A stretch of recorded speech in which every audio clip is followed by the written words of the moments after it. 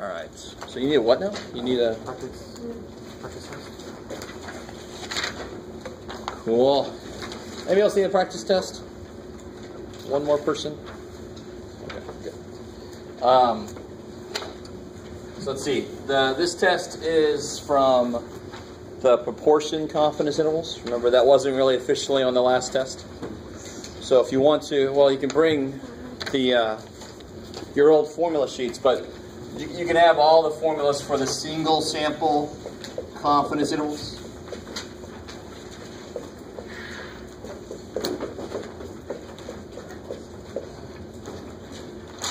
This is on the last test. This is the one that was not on the last test. So you know we're going to have one like that. And then you've got your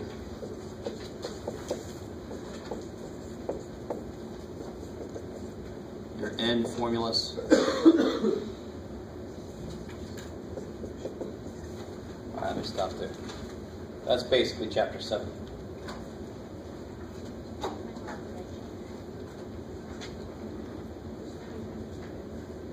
Then we get into chapter 8, and the only real new thing in chapter 8 was this z-score here.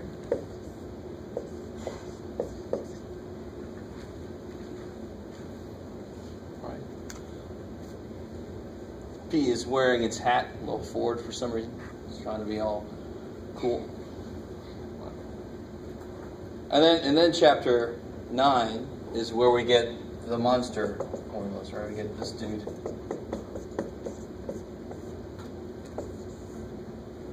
Let me just go ahead. Most of the time it's going to be S anyway.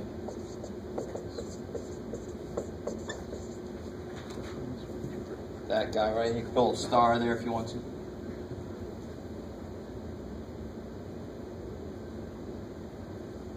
And then we get this bad boy. Let me do this. So you have P hat is X over N. P hat 2 is X2 over N2. P bar is add everybody back together. No, Jeff. Yes, Jeff. Remember that? P bar. It's called the pooled estimate. I like that because you just put everybody in the pool. Yeah. Oh, okay. All right. You're tricking me. No, I don't have a question. I just stretch it. All right. And then that all leads into this z-score formula.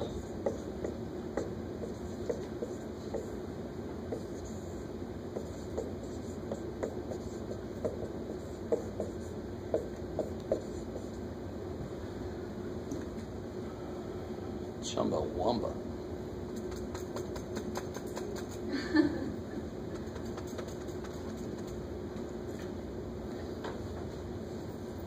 And of course, you can have all the other formulas from all your other formula sheets. You can bring all those in. Say again. R? Where are we at? Up there. Here? Yeah. Is it N2 or R2? N.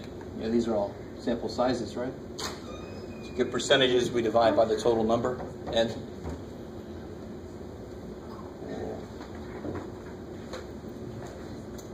You still can't see through me? What the hell?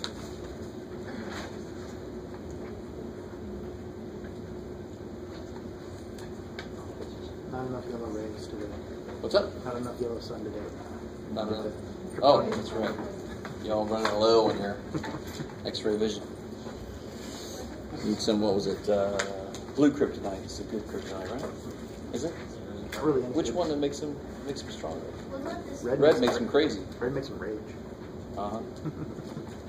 What's up? Oh, yeah, sorry. Thank you. And then we got the confidence intervals. Might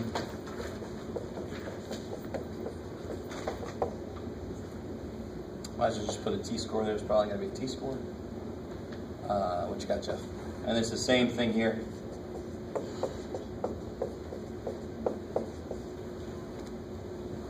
So that's the confidence interval for two means, right? If you have two samples.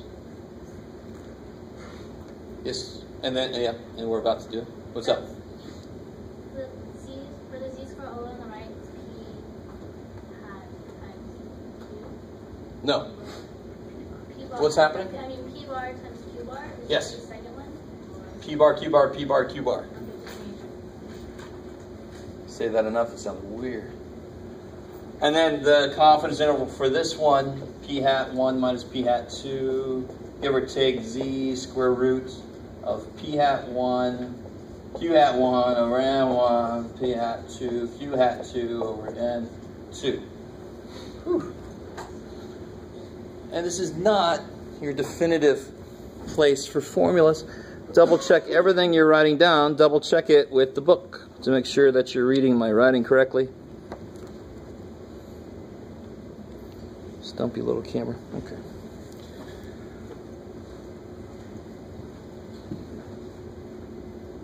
All right. So anything else? Any other suggestions?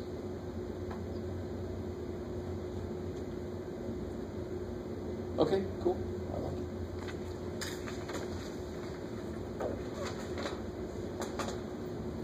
So you could bring in everything that was allowed on previous formula sheets along with this new stuff. And on the day of the final, just bring them all in.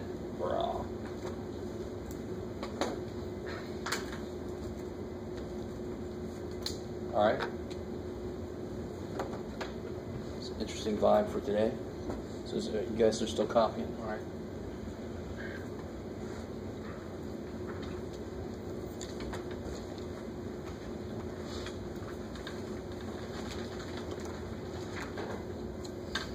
And I think the first thing I want to do, since I didn't put this on the answer key, I didn't want to make a third sheet.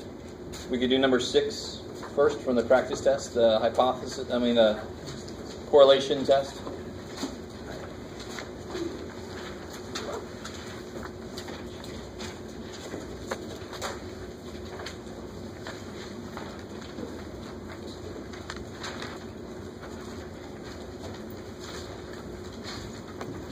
And then we'll jump into whatever you guys want to look at after that.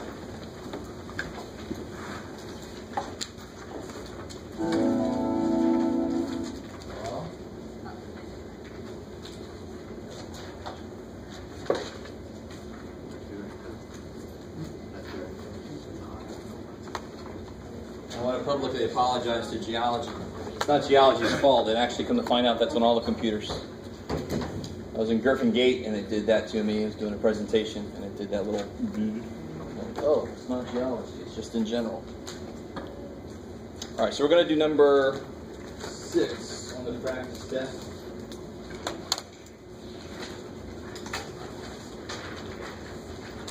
So if you want to play along, I brought a couple of calculators if you need to borrow one. Go ahead and start putting data in there.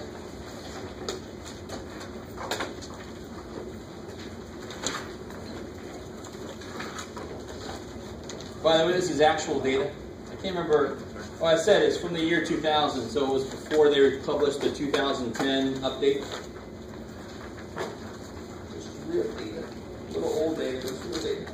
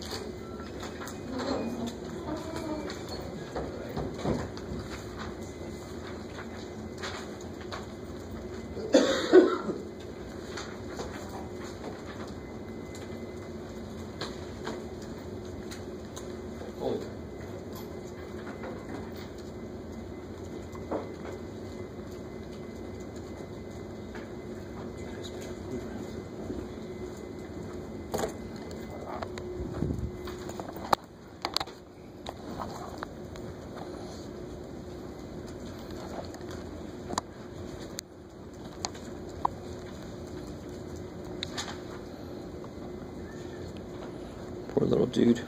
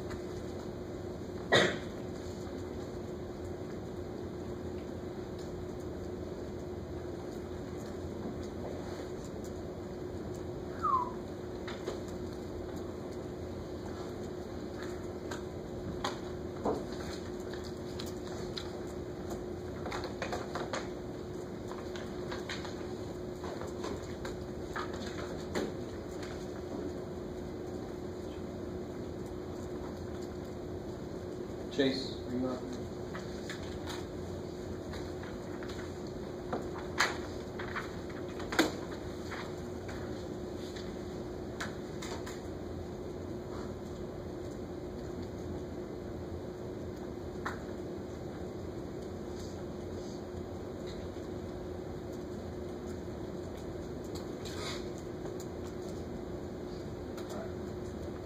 Just put that up there.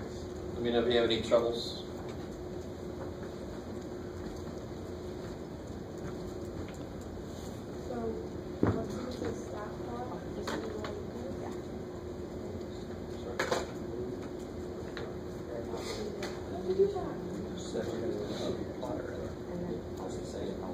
Yeah, 5 is the normal setting.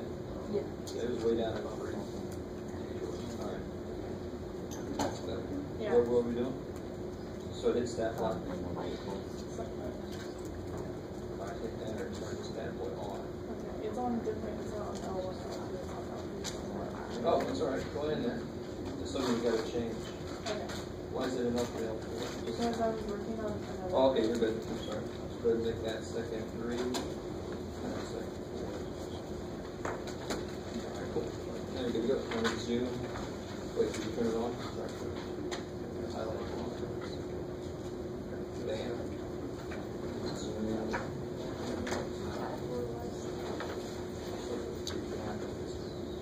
It should be really obvious. The X is really, really big. So if you go back to your data, it should stick out. So look at the X pieces. Which is L3. okay.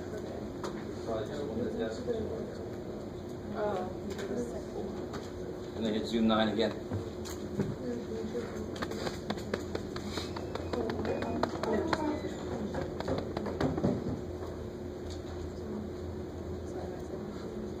Has everybody got all their data in? Is everybody able to get that up on their screen? Just make sure everybody's kind of like with me before I move forward. So this is not good enough to show me on the day of the test. What's missing? Line of best fit, cool. And how do I get that? Stat count 4, kick ass. Right? He pretty much tells you, hey, you want a line? You line. All right, thanks, man. And the default's to L1, L2. So you got to tell it if their data's in other lists.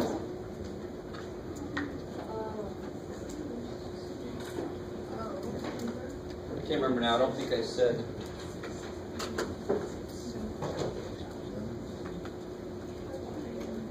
No. So let's look up. So we have there. What was N? How many data points are there? 18. 18. 18 or 17?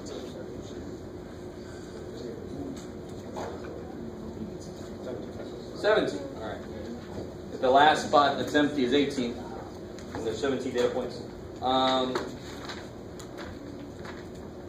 And for 17 data points, R has to be at least 0.482. I'm getting R of 0.808 roughly. Is that what you guys get? Yes. How did you get to that? Go stat. stat, count, and then number 4. Yeah. Mine. And then you have to tell it L3, L4. Yeah. Put in there L3, L4. Because it defaults to L1, L2. So if you're working on the calculator and something goes like list 1 does not exist anymore, just tell me. I'll bring it back. You hit number 5, set up editor. That brings it back to normal. Because lists just kind of wander off sometimes. Yeah. So we have to show you our calculator. Good. So now what's my line of best fit here? Y equals Oh, that's a nice one. Poor little dead. Not dead. Not dead yet. 1140. Oh, it's just. Oh, 1140x plus 17,600.5. We'll make this 0.4. It'll be a little more precise. What's up? Sorry. Is that the numbers you guys got? Yes. All right. Because if you didn't, it sounds like those are the right numbers. Because all day long I could have put something in wrong. We're all human. At any point we could enter something in wrong. But it sounds like if you didn't get those, you entered something wrong. You have to go back and double check.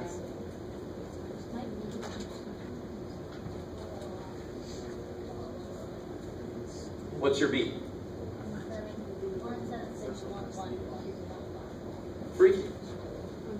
And my A is 139. Yeah, so some data points are not quite right. You might have put 26.8 instead of 28.6 or something like that. Yeah. It's really easy to make that mistake. And I will be lenient with that on the day of the test. I mean, that I'm not going to have you just searching through that and not having any time to do the rest of the test.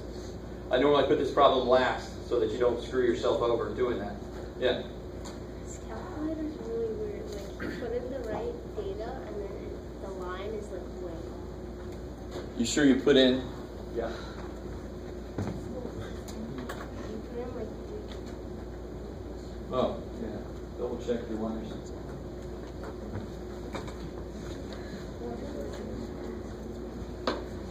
All right, here we go. How do we get that line of best fit in there? That's crazy. 1140.4x plus 17,600.5.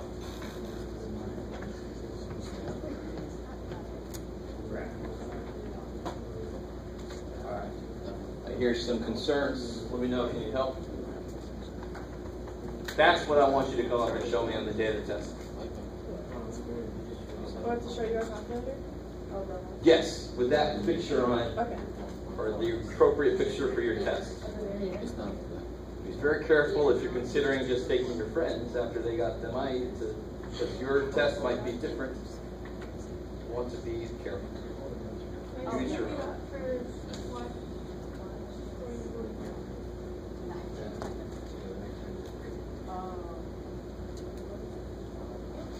That's what I got for all that stuff there.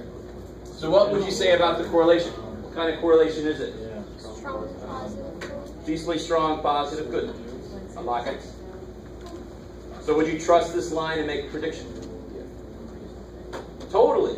So then we can do that step C, right? Predict the income for a state where 22 out of 100 hold at least a bachelor's degree. How do I do that? Plug in. No way. That's insane. So in this equation, what does X stand for?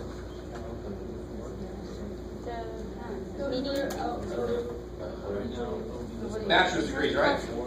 And Y would be the income. Yes, good. Right. So if I want to know in a state where 22 out of 100 people have a bachelor's degree, I want to know what to expect for the income. I just put a 22 in there. So you can either just put it in the calculator like a normal calculator.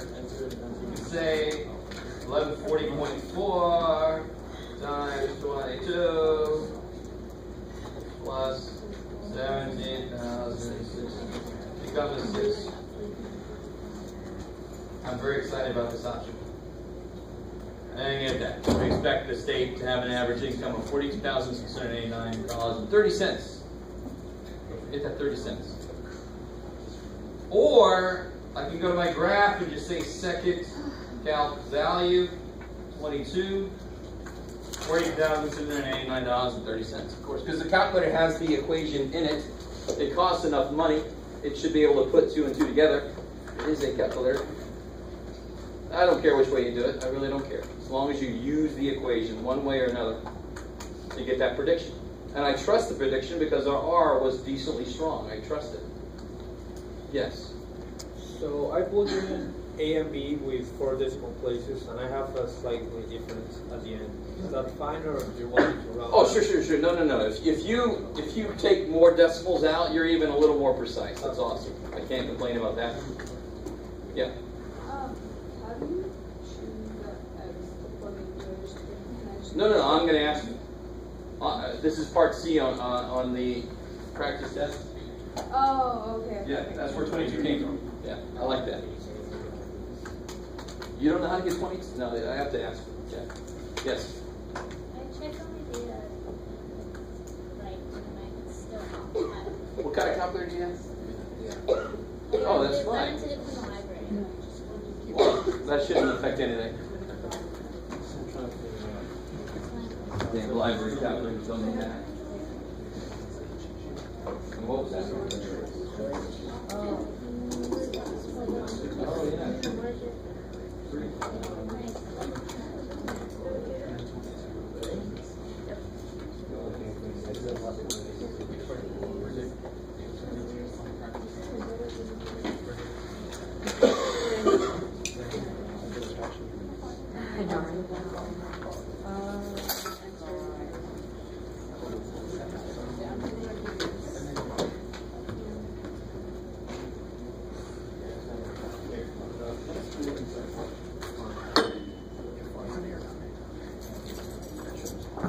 That would be nice.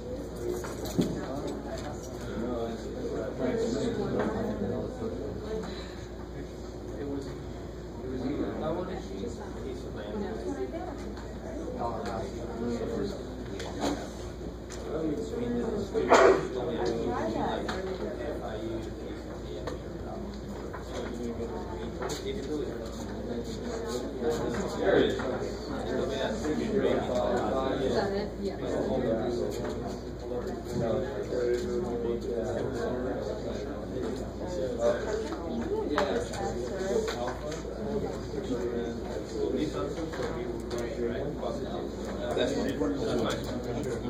Am I sure? Yeah. I know the grader. I really want How did I know that it's a correlation? Like how did you Well, I told you just now. On the actual test, I'll tell you. On the practice test, I figured you guys have access to it.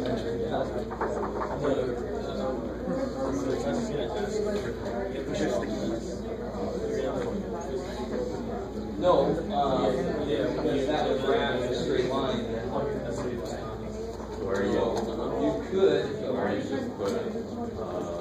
I do. This is an equation that you graph it.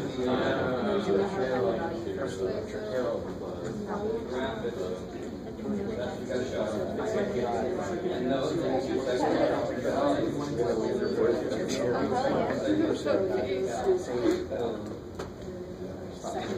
or you just put it 22 on your normal calculator screen and have it do it. If you do it in a graph, it'll just graph a straight line, so you don't know what the hell to do with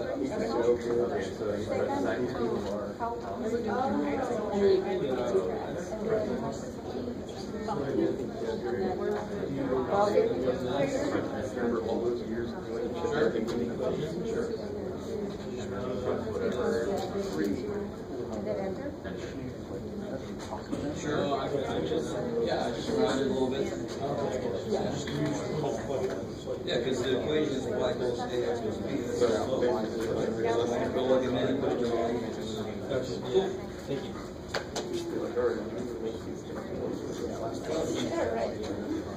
That's all right. So did you calculate the R? Yeah. See? Now you got it. There's your 11.4%. slope and the y-intercept, right? It's supposed to be A. Yep. And then you can put them in the y equals.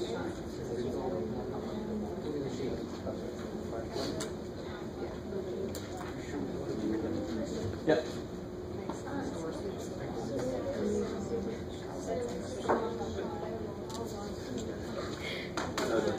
That's just like technological. Yeah, I can't remember what I said.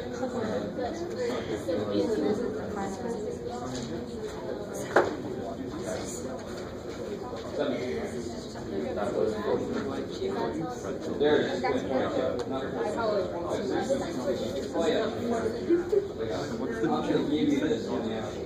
I'm not going to give you like gamers, but Which way you're like which way did it express you show? or there's a correlation. So that's the lead factor list. In order to show evidence of correlation, all is having bigger than weak correlation means we just barely zero. That's weak correlation. The closer you're to 1 or the closer you're to -1, it's stronger. But if I had an R less than this number, that means no correlation. Not weak, no correlation. There's no evidence for correlation. I'll give you an indicator.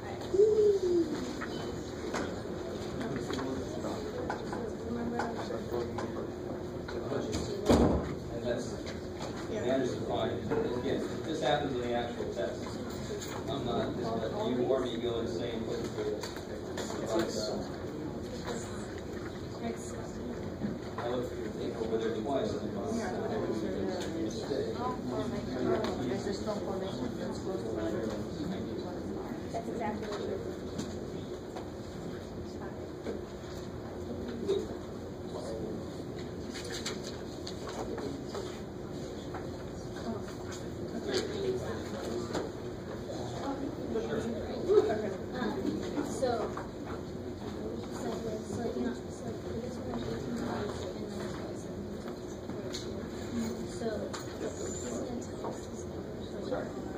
On the actual test, you won't know what the answer is supposed to be. So you won't go insane trying to figure out why it went wrong. If you're really far off, I'll help you find out what went wrong. But if you're close enough, I'm not going to make you or I go insane trying to find the 5 that you put in as a 4. No, I'm not going to do that to us. As always, what's most important is do you understand the process to go through. This is the one time that I do everything on the calculator. Because then you have to interpret what the hell you see. Now, real quick, does anybody, let me see if I did this. Any of the states, like look at, what did we get for our prediction? 42,689? Who's close to 22 out of 100? Like Louisiana. Is our prediction good? Louisiana is actually 37,000, right? You with me so far? Anybody else close to 22? Michigan's a little bit over 22 and it's 48,000, so average those out and I get that. You kind of with me? So that prediction is coming from the line of best fit, and the line of best fit is a graphical average. So it kind of makes sense that for any specific data point, it would actually average whatever data you have that's close to that. All right. Let me show you something kind of nifty. How do you get the average of the list 1 real quick? How would you get the average for list 1? How would you find X bar for list 1? Okay, it's stacked. Cal, one variable stats, yes. So look, the average number out of 100 with a bachelor's degree was 27. You with me so far? You with me? So that's the average of the bachelor's degrees out of 100. That, and then the average of the other one, I could do, somebody write that down. Jeff, write that down. All right. 27.54. That's X bar. What's Y bar? We finally have a Y. So I could have done 2 bar stats, and I had X bar here, and then I'll go down a little, there's Y bar. 49,000. Oh crap. That's the one that's just about dead. 0.4900. That's also 0.9. All right, so you guys still with me, right? So you can still find information from each list separately. What's always on your line of best fit? What kind of makes sense? If the line of best fit itself is supposed to be a visual average of all the data points, does it not make sense then that a point that will always be on it is this point, the average x, comma, the average y? So if I put 27.54 second calc value, if I put 27.54, it shows up right there in the middle of my line. Of course, it's like the middle of the average of the line represents. It's awesome. Is the average. Or the mean. Or however you want to talk about it. Does that semi-make? How much do you have to understand what I just said? Not a lot, but it's just something that makes sense. If that line's supposed to be the average, what point should be on the line? The average of x and y should be on the line. And it always will be. Always. Kind of kick ass. If you didn't quite get that, you're okay. You're okay. All right. Anything else about that? Yeah. Where did you find Y bar? So the quickest way to do, if you know you want averages for both your lists, go to Stat, Calc, 2-bar stats. Oh, okay. And then you're going to have to put L3, L4. Okay. And then it just calculates all the normal stuff that it normally calculates. It calculates it for both lists. So here's like my standard deviation of my income, stuff like that. You can get all that stuff at once. Yes, sir. How did you input the for X? Oh, so if you go to your graph, you can ask it anything that's on the screen, anything that lives in between our data. So for this one, I wanted to do 27.54. It goes second trace to get into calc value. I want to calculate the value for some input. And the input I want is 27.54. And the output, sure enough, is, well, close to it, 49,007.116. Why is it not exact? Because I rounded this.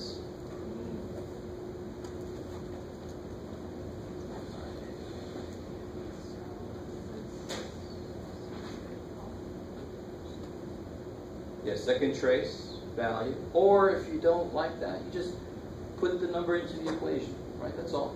Use your calculator, your normal calculator, and do 1140.4 times this plus this, and it'll get you that.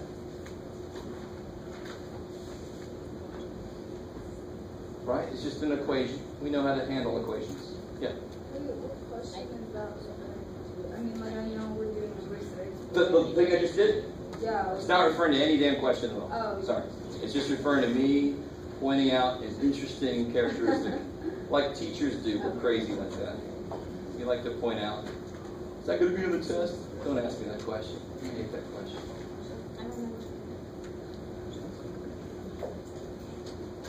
Is that going to be on the test? The fact that you hate that? Alright, so now it's wide open. If there's no other questions on that specifically, we could do whatever you want to do.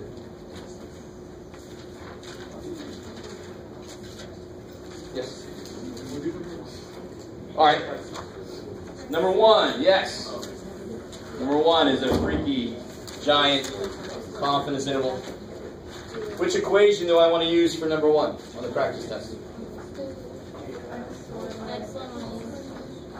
Yeah, the one right in the middle. Kick ass. Not that one. The one right there.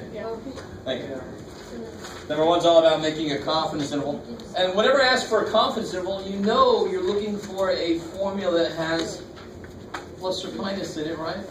If I'm not asking you for a confidence interval, don't use those. So for some reason, when I'm in the middle of the hypothesis test and I ask you to calculate Z star, I always have somebody make a confidence interval. Just I don't know. You're like, I don't like your question. I don't get it. All right, so let's see. And this applies to the homework too. At least one person didn't do a problem because they said they didn't give you standard deviation, but they gave you a list of data like I did in number one. So how do you get the X bar and the S for each of those lists? put it one, yeah, L1, L2. You can't do 2-bar stats because they're not the same length. So you just have to do 1-bar stats on each list, right? Is everybody kind of with me here? So take a minute, and I've got the answers up here. I'll give them to you here in a minute. Try to find the mean and standard deviation for number 1 for each of those groups. There's 2 separate groups. Yeah. So in the test, it's acceptable for us to use the calculator to find that and then just write Oh, you have standard to. deviation equals. Yeah. Okay. I just want to make sure you didn't No, you got to. Just like in the homework. Yeah, just so you remember how to get your own data yourself, your own analysis. Yeah. You have that program sheet written down. No, well, Well, he got the first one. all right. Old Stumpy here. It sucks, man. All right. Let's see if I can make you not fall over.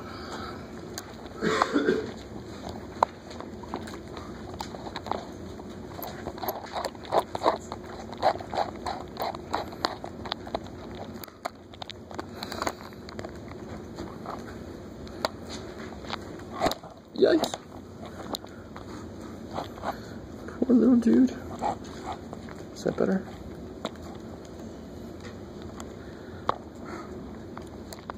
Alright. Gotta take a trip to RAI.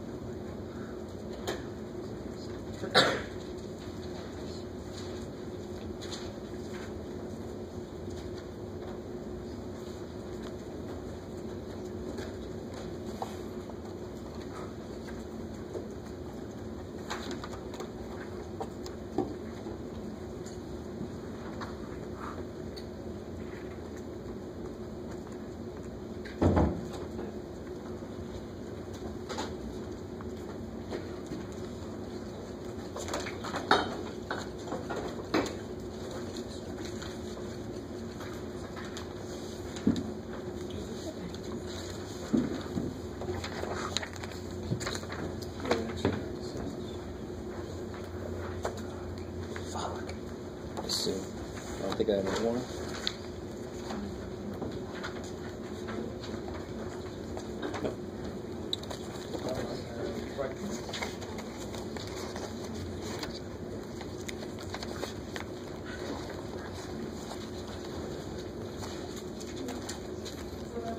No, I printed out more than I needed, but somehow I run out. So we got stuff for like X bar 1.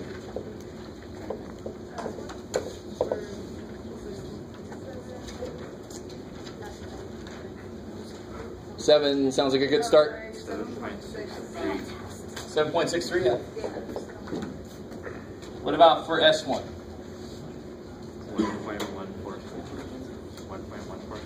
1.1 for 6, yes, cool. Why did I pick S, not sigma? This is a sample, yeah. Calculator tells us both. Why? Because it's evil. No, because it doesn't know. We're the humans. Never forget that. We're humans. We created these things. What about N1? 16, crazy. X bar 2. So these are the people that, I forget which one came first. I've lost all my. Passed. Okay, good. These are the passers. What's X bar 2? 5.07, kick ass. S2. 1.73. 1.731. 14. And then N2 is 14, kick ass.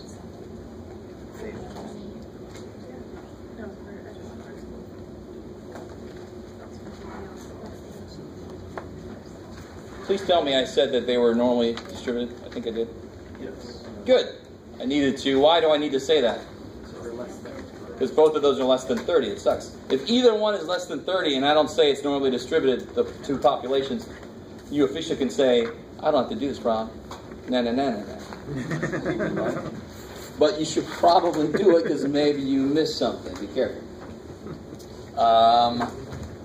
So this is the ones that failed. Do I use T-scores or Z-scores?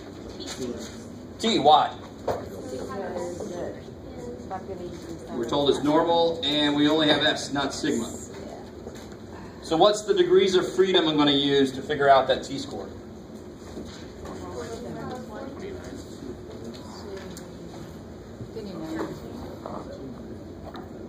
Say again, sorry? 29. Nope. I like the attempt. We're always as conservative as we can be. So which one would lead to the highest T-score? 14. So remember, it's the smaller of the two.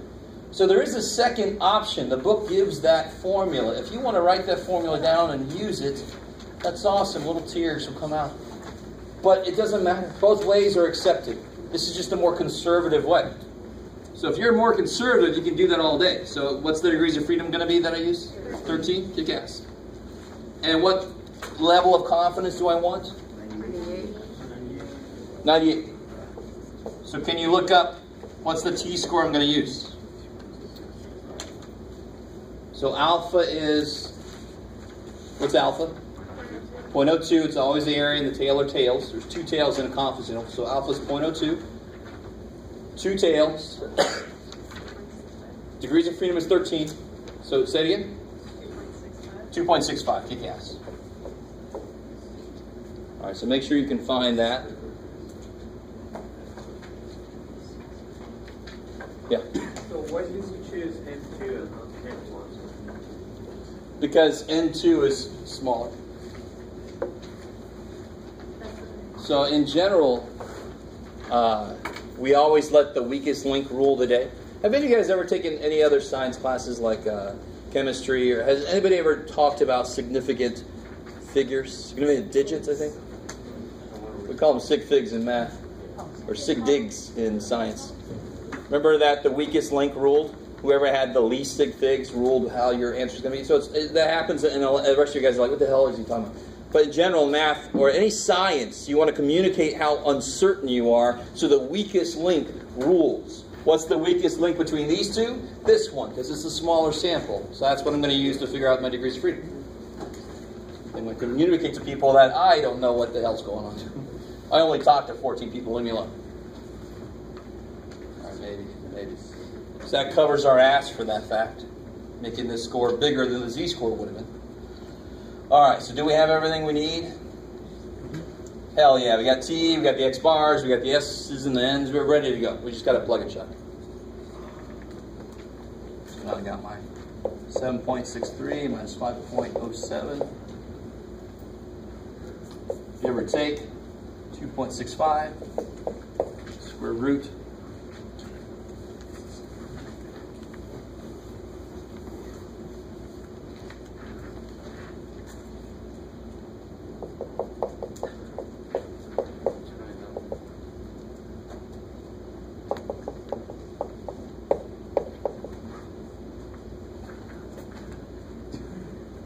It's really easy to forget those squares. People do that. Throws the whole thing to shit. So be careful.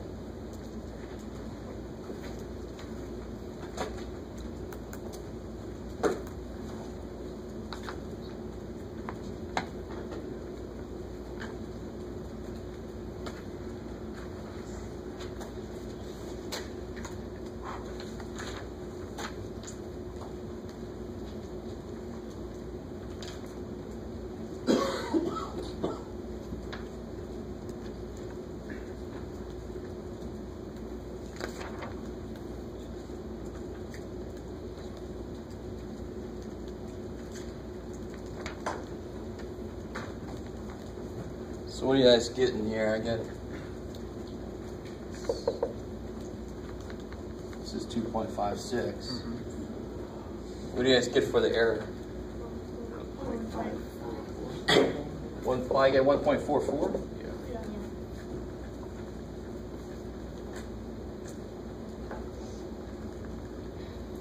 Yeah. And then you just do that.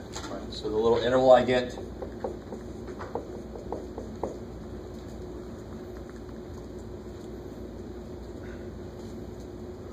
What the hell does that mean? From what we've seen, could the two means be the same? Is there evidence that the two means could actually be the same for the whole populations, both populations? Yeah. What we've done, does it show evidence that the two means could be equal? Why not? What does this not have in it? Zero. Because this is a confidence interval for the difference. So this is saying the difference is at least 1.12. So that would be the least amount of difference I'd expect between two populations of failures and passers for a class as far as how much they study. Which kind of makes sense. So we have to write a sentence. Yes, and so now you'd say we are 98% confident that 1.12 hours. Well, let me do this. I've already written it once. I'm just going to give you guys the answer key. I'm like, this feels familiar.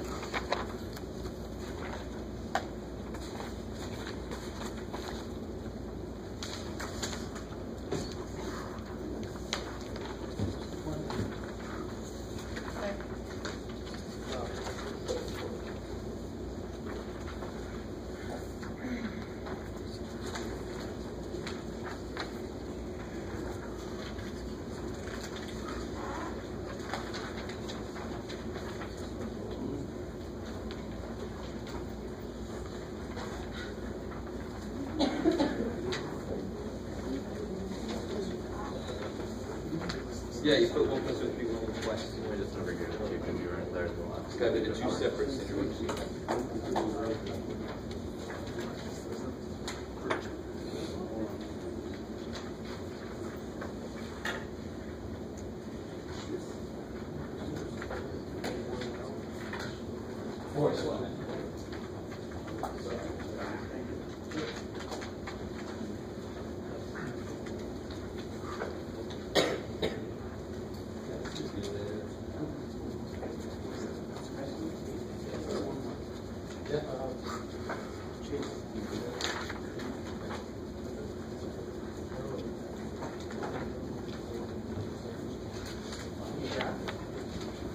So can you go over again why, since the lower part doesn't, it's not less than 0? Can you just explain that again? So if it did contain 0? So a confidence interval is not normally good enough to test a claim, but a confidence interval does give me an idea of where things could be, and this shows no evidence that it could contain 0 difference. Okay. So this is actually evidence that the two population means are actually different. Yeah. They could. This doesn't say that they could be the same because it doesn't have 0. This is a measure of how different they are. So this is trying to say that it seemed to be at least this different and at most that different. Okay. And there's no way they could have 0 difference because 0 is not in there. So if there was 0 difference, that would mean it's... Beautiful. So I think on number 5A, there's a negative percentage up to a positive, so there could be 0% difference on 5A. You can see on number 5, I was running out of room.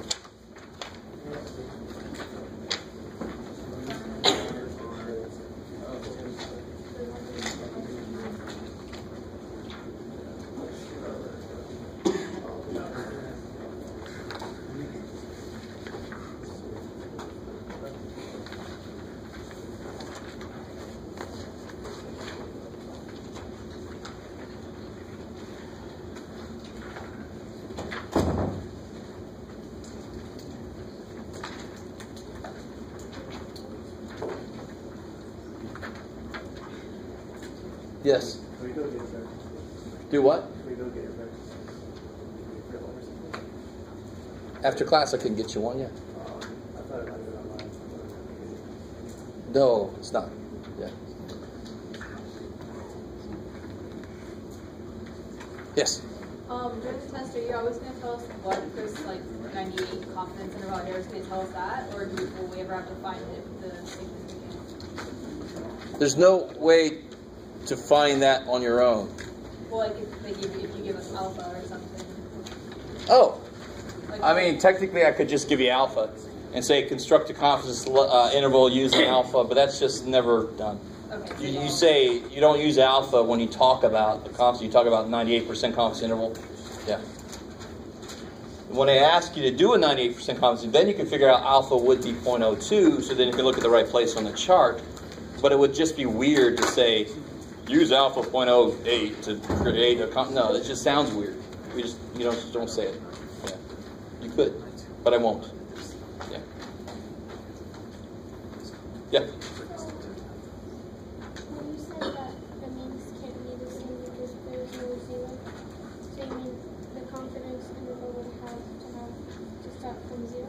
The minimum would be zero in order to... Zero would have to be in here. So it'd have to be like negative something up to something, yeah. Yeah. And again, this does not mean that there's no way they're the same. We know that by now, right? Because we're only 98% confident about this interval. Right?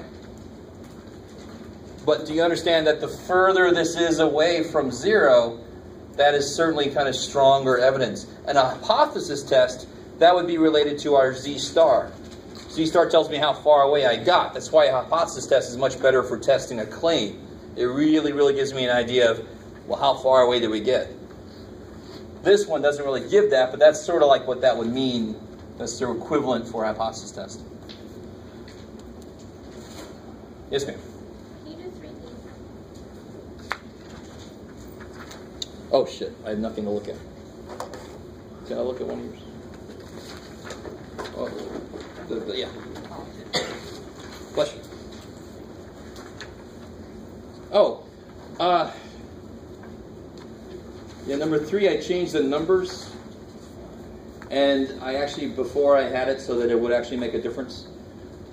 Have you realized that, for example, so is your question about the conclusion, or is your question about the second part of that question? The how would it be different? Oh, D, not E. Oh, D. Okay.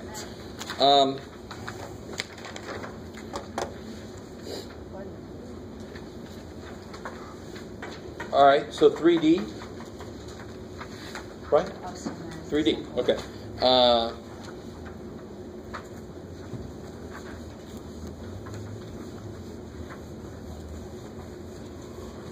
So 3D is just where we make our Z star, right? So I'm not sure which part. Can you tell me which part was there trouble with? Just honestly finding P. I don't know why. Oh, finding P. Thank you. So Okay. I don't know why I got so confused on it. All right, finding P. So you're cool with Z star. I mean, 3D, I had no way of saying this until I figured. So your problems with P value, because 3D is just so freaking set in stone. It's very difficult to have a problem with it. You just throw things into the equation and get the number. The weird part might be the P value. So we should all be cool with that Z star coming out in 3D.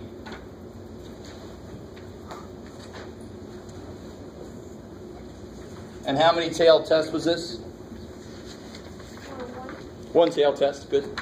So I don't have to double anything for my p-values. So my z-score, my z-star is negative 3.05. So this is all the p-value is. The p-value is always the area in the tail or tails for your z-score.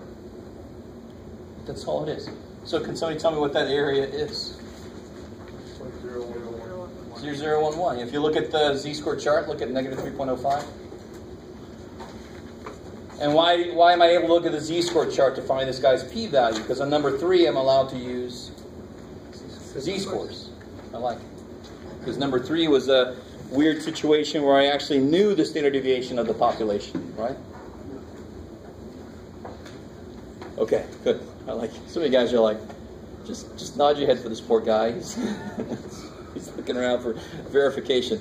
Yes? Sure, man. Whatever you just said. I appreciate that.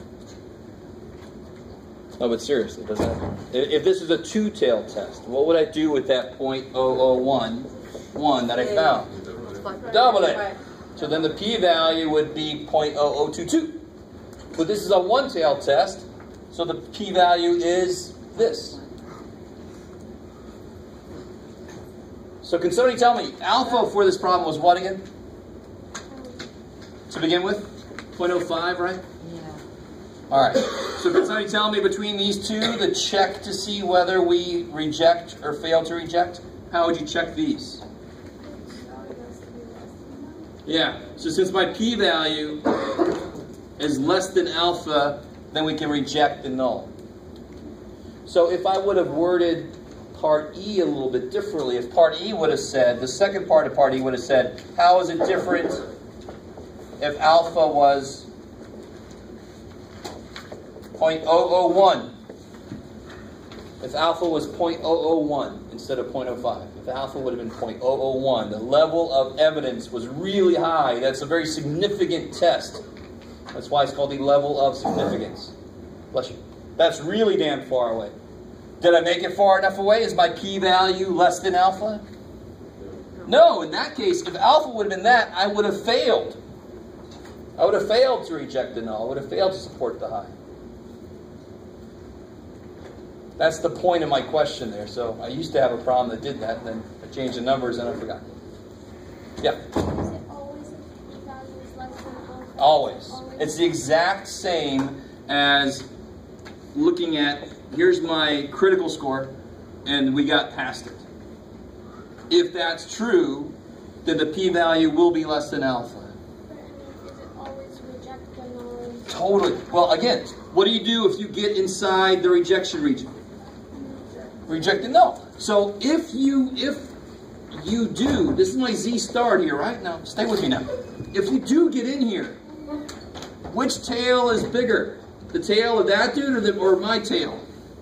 The tail of that dude, right? So if I do get inside here, then that dude's tail will be bigger than mine. So these are equivalent ways of looking at it. This one makes more physical sense.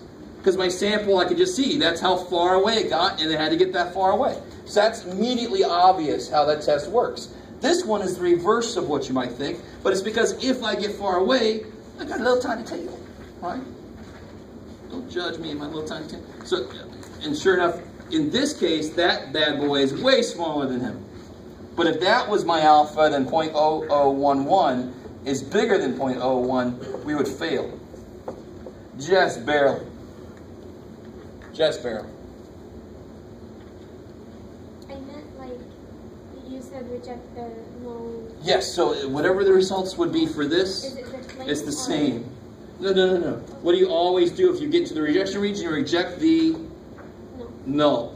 Support the high. You can say that immediately. If you get to the rejection region, you can say that. Then you say, which one was my claim?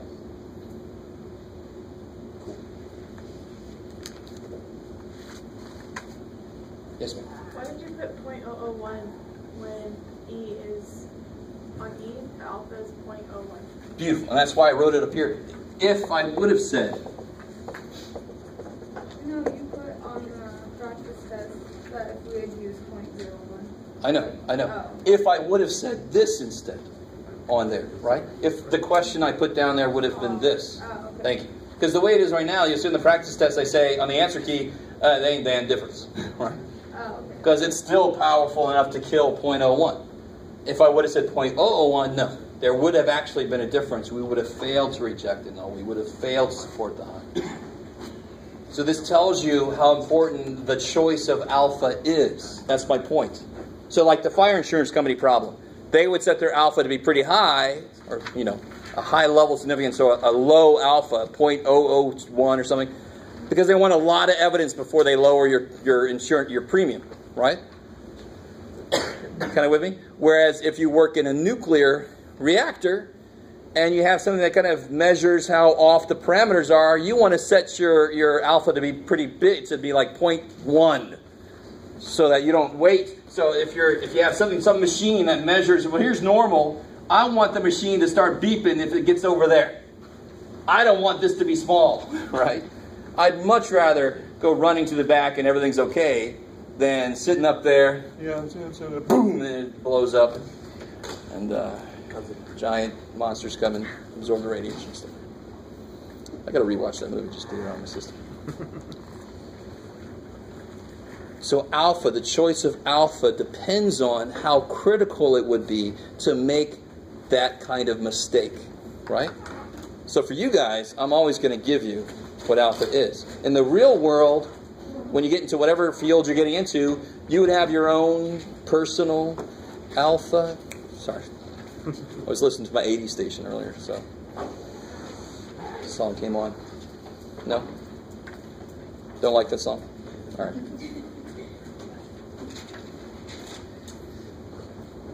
All right. You guys are funny. What's the formula used in 3D?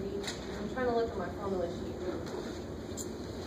How would it be written? So the formula sheet we created today does not contain that formula because that's an old formula. That's from a million years ago.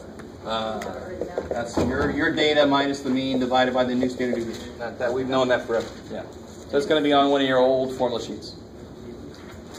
Is it still Z-star? I think that's what turned me off. Sure, that's what we call it now. That's what I call it now. But it's still the same formula, right? Yeah. In fact, T-star is the exact same freaking formula, just with an S on the bottom, right? So the formula never, ever changes. I don't know if you guys believe me. I don't care if you guys believe me, to be honest. But if you understand what I mean with that statement, that means you're that much, you understand stats just a little bit better. Because, I mean, we just had a formula up here that was, you know, like this one. And you're like, well, Jeff, that's nothing like that one. Sure it is. My data minus the middle divided by the standard deviation. It's always that. The Z-score is always that. Always. I just have to use the right things for that situation. How much do you care? Not really much, because you got your formula sheet. You can always look at that.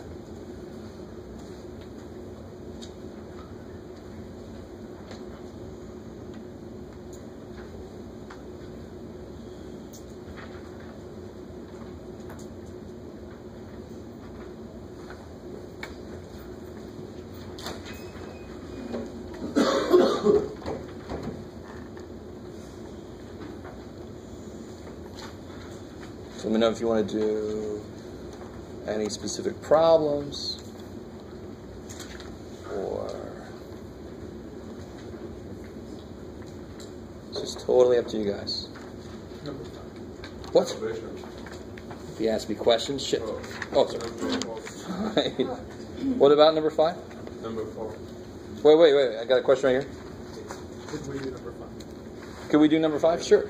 Okay, and then we'll do number 4. You can do it. Say again? You can do it.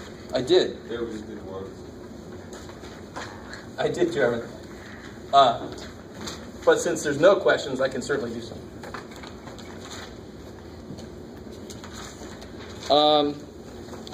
So 5. Let's expand on 5 a bit because I was running out of room. What's that very first little thing that I'm trying to say there real quick? Can you guys interpret that? I mean, if on 5, if I want to construct a confidence interval for percentages, what do I need to check to make sure I can do that? Yeah, N1 P1 hat, N2 P2 hat, N1 Q1 hat, N2 Q2 hat. Holy shit. Is this the problem where I'm talking to the 50 some odd people and stuff like that, right? I don't have a practice test anymore, so. Is this that one? Let's see. 84 student. 84. Yeah, 84 and 51. Good.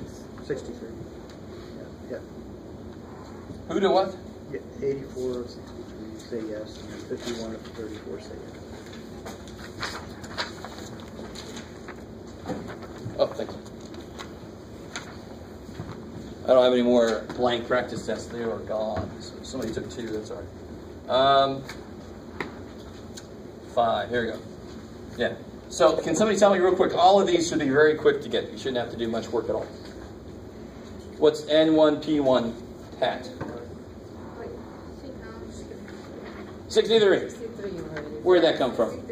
So the first group I see, I'm going to call them sample 1 from population 1, right? So my first sample I see are the students. So students are number 1. Yeah. All right. Live on that for a little while. Let's see. So I don't have to do any work. I desperately want you. If you do work, okay, great. It'll still come out to the same number. Because how do I calculate p hat 1? What would p hat 1 be? 63 divided by 84. So what's 84 times p hat 1? 63. That's what that is, right? So that's 63. What's well, let's do the students totally. What's n1 q hat 1? What's the rest? For students, so the failures. Yeah, 21, the rest. So together these have to make 84. What's n2 p hat 2? The successes from the teachers?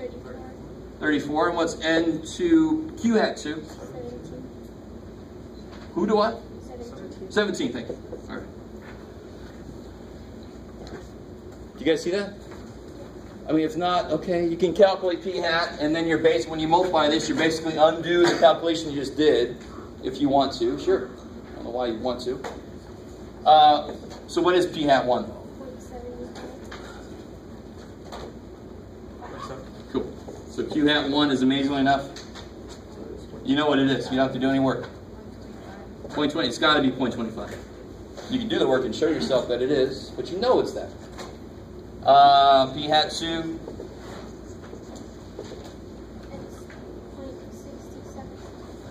0.67. Careful. Remember with the p hats and q hats, you have to go at least 3 places. And so q hat 2 would be 0.333. So right there, what does that mean by itself? What does that mean?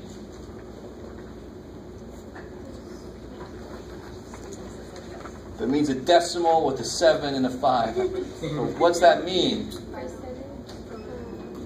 75% of students said yes, that the semester should be shortened, right? 16 weeks, holy shit. Sorry. I kind of agree with this. I'm going to put myself in this category. And 25% say no, it shouldn't be shortened. 2/3 of the professors said it should be shortened, 1/3 said it should not be shortened, and so forth. Okay, cool. So it's good to know the physical reality of the numbers you just calculated. That's the whole point of stats. Math can have numbers and they don't mean shit. Stats, the numbers have to mean something. They come from real life stuff. Right. All right, cool. So now we're trying on A. We're making the confidence interval, right? So we got everything we need except for the z-score. And then why do I know how to use the z-score? Because all these were at least 5. Yeah. So it's normal enough. Cool. If it wasn't normal enough, I officially could not do anything. I like it. Cool. So what z-score will I use for, what was it, 98%? Mm-hmm. What z-score do I use for 98% confidence interval? Beautiful. So you could use 2.326. If you put 2.33, that's fine too. That's like using the z-score chart for it. This is what comes from the t-score chart. Either way. I don't care. And now we got everything we need. Right? The formula for this is p hat 1 minus p hat 2, give or take, z square root p hat 1 q hat 1 over n1 plus p hat 2 q hat 2 over n2.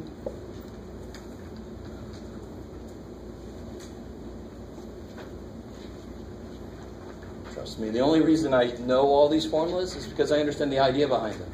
I don't memorize every formula, to be honest. I kind of create it as I go because I know the idea behind it. That's nice, Jeff, showing off. No. People that do really bad at math, a lot of them think they're supposed to memorize everything. Holy shit. That would be insane. There's so much shit in math. If you have to memorize everything, there's no freaking way. At this level, you guys, some of you guys at least should have realized that. There's no way to memorize everything. And that's when students feel really frustrated and like math is impossible. It's because they think that. And thank God that's not true at all. All right, now you just got to plug and chug. All right. Is that cool? I mean, this should be the relatively easy step, and you can see what I did on the answer key. What I left off there was I started. So do the work, and I got down to negative 0.106 up to 0.272. Do you guys get the same thing? Or has anybody done that yet? You never know. I was doing this kind of quick.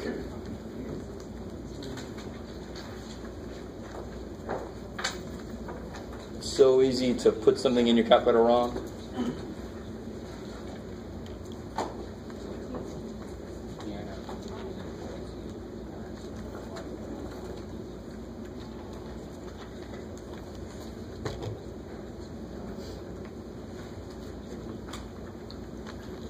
Some of you guys know how to do like 2 sample t-tests in your calculator.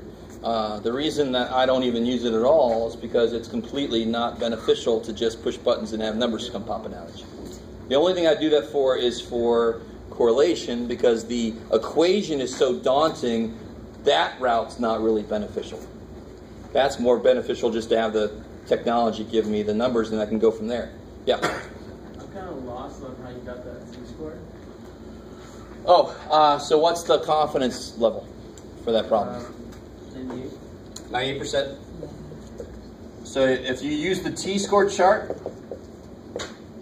and I can use it because I just go to the bottom for the z-scores. Every confidence interval is how many tails? Every confidence interval makes how many tails? 2. So it's a 2-tail. Alpha is, how much is outside? Yep, 0.02. So look at 2-tail, 0.02 all the way to the bottom. 2.326. Kick ass. You totally could, and then you get 233. So if you use the z-score, you got to be careful. You don't look up 0.98, because that would be this is 0.98. No, no, no, no. I want this to be 0.98, which means this is, careful, 0.02 together, so this by itself is, you want to look at 0.01. The chart says when you look up an area, it's going to be below that z-score you find. That's not what a confidence interval is. It's the middle part that it cuts off, so that's never going to give the right value if you do it that way. Is that good enough there, you guys? And of course, now don't do as I do here. That's not good enough, right? I know I put that on the answer key, but I'm just reminding you that you do need to write a conclusion. So don't do that and say, well, you did it. Now screw that. We are what? We are farmers. We are 98% confident at the interval. And now you make this into more better form, like my grammatical abilities. 10.6% to 27.2% contains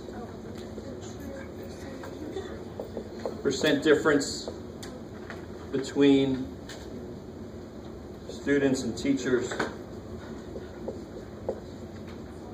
opinion on length of this conclusion. Oh, sorry, of this semester.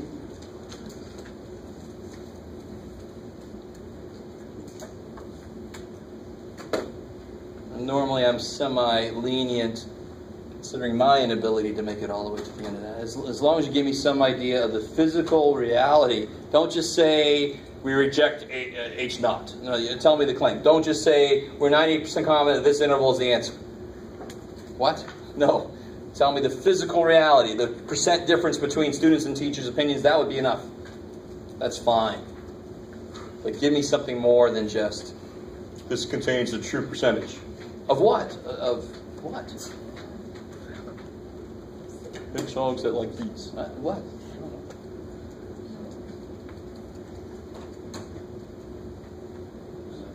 Is that a good band name? Hedgehogs that like to scratch that one.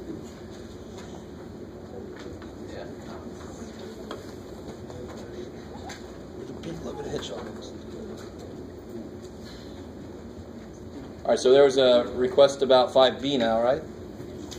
Yeah, 5B, somehow I managed to get a whole test to fit in there. So we got a lot of work that we need for that, so let's see. Have you guys got this? Well, you guys got it on the instrument, so. You got the conclusion? Okay. So now 5B is using that same data. I want to test the claim.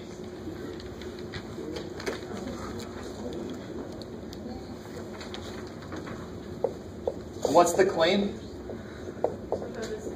That they're the same. Bless you. So which one is that? Beautiful. Why am I not putting hats on these things? It's not formal set. It's got beautiful heads of hair. I don't want to cover that. It's not a formal set. They look bald, actually, so I don't know why they should wear hats. Because hypotheses always refer to the population, always. They're claims about a population. I don't make a claim about samples. I mean, if I made a claim about the samples, that wouldn't make anything I can see. I don't have to make a claim that that's less than that. It is less than that. I make a claim about the population. That's the thing I don't know anything about, except for what I see here in my samples, right? So only, and what's going to be H1? Does not equal. Yeah, the opposite of equal. It's crazy. So how many tail test? 2 tail test. Kick ass. So that's the first step. What's the second step? Yeah, Z or T or nothing, right? So thankfully, that check is here already. You can just reference, I did it already. That check tells me it's normal enough. You can just piggyback. So I like doing these 2-part problems because a lot of the work you do here, you just carry it over there. So check, normal enough. Become a U. There it is. That's already done, right? Step 3 now is rejection region, right? Define the rejection region. We know it's going to be a 2-tailed monster. I can use Z-scores. And I want to use alpha of 0.02, is that right? It should be, because I want to make it the same as the confidence interval. I don't understand why that, I still don't get why it's not p-hat, because it's the same problem. Why? What's not p-hat? Part B, that doesn't make sense. Like, if we use p-hat for the first part of the problem, you said it had to be a sample for it to be p-hat. I thought it was a sample. I don't understand. The entire problem isn't that from a sample, so wouldn't the second part, I don't know how to word it. So no matter what your hypothesis testing, it's always population. Yeah, I was talking about these. The claims we make. I'm not going to make a claim about something everybody knows. So that would be really stupid if you say, my claim is that that is bigger than that. Good job, Jeff. Way to go out on the limb. If you're making a claim, you're never going to. But my claim is always about populations. I use samples to show evidence for or against those claims, but my claims are always about, I'm sorry, what did I say? My claims are always about populations, and I use samples to test that. So this is a statement about my claim and its opposite. So what's always going to show up in there are population symbols, because I'm talking about claims of populations. So I have 2 different populations, teachers and students. And my claim is that those 2 population proportions are the same.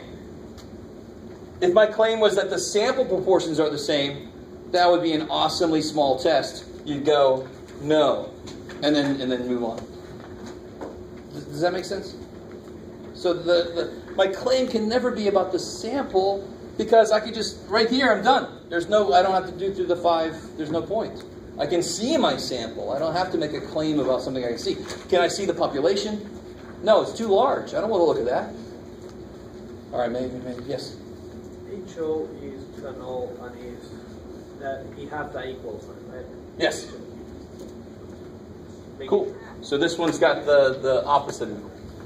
All right, so z-scores, alpha's 0.02. It's a two-tailed test, so we already know what the z-score is, because we already looked it up for that problem. 2.326, yeah. Or 2.33 if you use the z-score chart. And what does that define? What I just wrote up there, what does that define? Rejection region, which means what? Say it in more layman's terms. All right. But this kind of defines. Cool. I like it. So that's how you say this in words. So if z star is less than negative 2.326 or greater than 2.326, what do we do? Reject the null, support the high. So what I'm trying to say is this just tells me how far enough away is far enough away.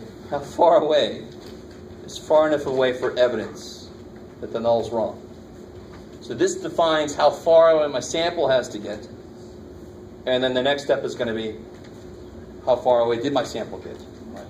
I desperately want that to make sense. These hypothesis tests feel a little long, I understand. But the most important points are 3 and 4. What's far enough away and how far away did you get? You want this job, you better type 120 words a minute. Holy shit. Did you do it? No, I'm not a robot. Leave me alone. That sounds a lot to me. Is that a lot? 120 words a minute? That's a lot. That's like, hello. All right, some of you guys can do that. Of course, your words are like missing some letters, but that's all right. It's more efficient. I can't argue with that. Or just pictures, emojis, little Egyptian hieroglyphs. So now we've defined what far enough away is. Now I look at I got all my sample stuff here, right? What's the thing I got to create, though, for this formula? What do I have to create? Yeah, I got P. I'm talking about P. I got P hat. I need P bar, right? All right. So how do I make P bar? So to make P hat, to make them, I had to, I should have written this down. It was 34 to 51, is that right? I broke them apart, so now I want to put everybody together. Let me put all the successes together. So how many total successes were there? 97. 97. How many total people were there? 135, right? So there'd be 97 out of 135. So again, P bar is x1 plus x2 over n1 plus n2. Don't break people up. Bring us back together. Can't we all just get along? All right. Don't beat each other up. Help each other loot the stores. All right. And what's that? P bar? That'll be a really strange scene. They're looting, but they're helping each other. I'm not sure how to feel about that. It's good and bad. Sorry, I'm making light of recent events, which is what you have to do. 0.719. 0.719, and of course you guys got the answer, so what happened? 0.281.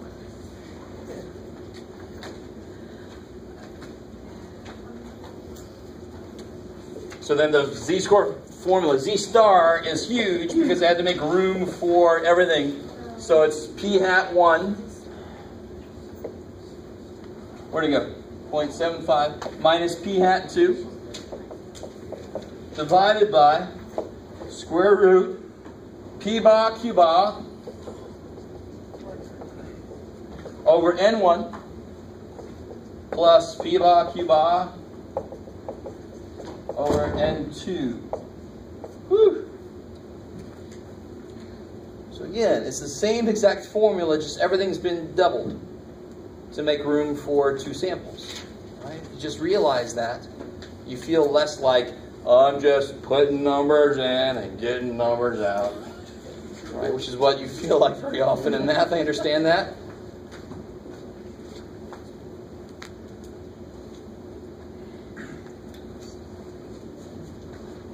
So let's see if I got this right. I got 1.04. I did that really fast. So I'm hoping it came out right. The biggest mistake is people mess up the parentheses, right? So I think you should get 1.04. So what's that tell me? Say again? Failed to reject 11. You didn't make it far enough away. We only got about that far away. So that could totally happen randomly. It's not good enough evidence that there is a difference. I like it. Failed to reject. And what is my claim anyway? Which one's my claim? They're the same. Now which one's my claim?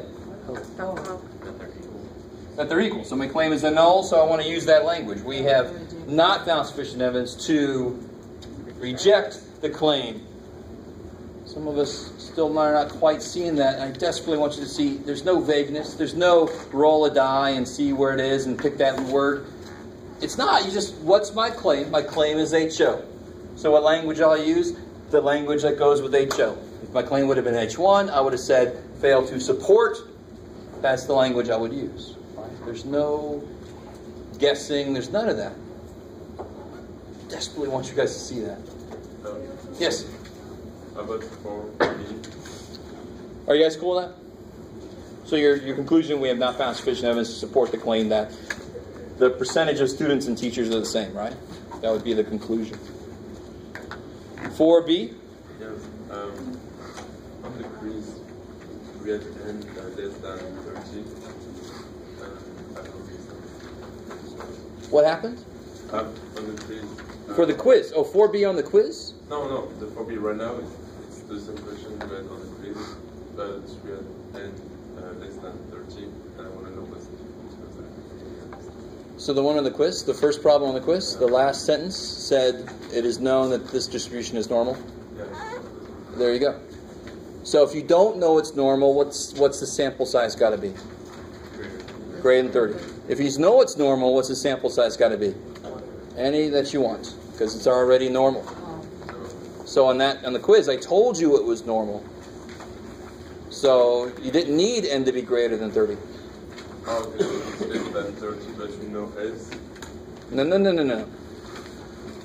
If you have to know it's normal. So either I tell you it's normal and then it doesn't matter what n is, or I don't say anything about if it's normal, so you need n to be greater than 30. Okay. So on the quiz, I told you it was normal, so it doesn't matter what n is. Doesn't matter.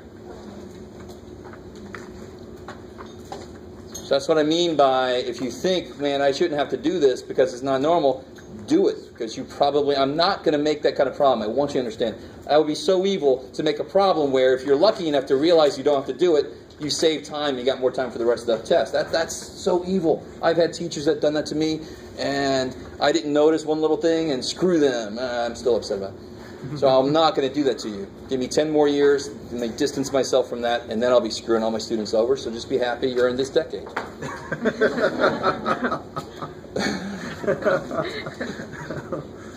don't know. I want to see me in 10 years. Screw these kids. This is an impossible problem. I've had teachers give us problems. They're like, what are we supposed to do in number 3? Oh, I just gave you that just to see what you would do. Seriously, that's what they said. I just gave you that to see what you would do. What? I don't know what to do. Holy shit. Oh, you found an answer? Good, we're making money. Yeah, I'm going to write a paper.